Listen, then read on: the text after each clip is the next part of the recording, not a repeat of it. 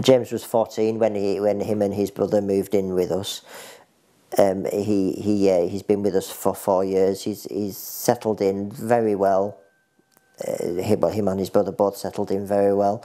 He's achieved quite a lot in those years. He's managed to get good GCSE results, and he's managed to do well with his A-levels, and he's looking forward to university now.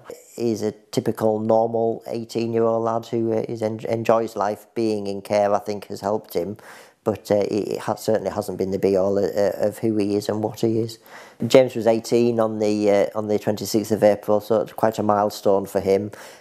Not only does it go with the usual birthday parties and becoming 18 and being able to go out for a drink, he actually left care that day as well. So things changed quite a bit on the outside, but as far as James here, this is James's home. It's been his home for 4 years, and it will continue to be his home for as long as he needs it.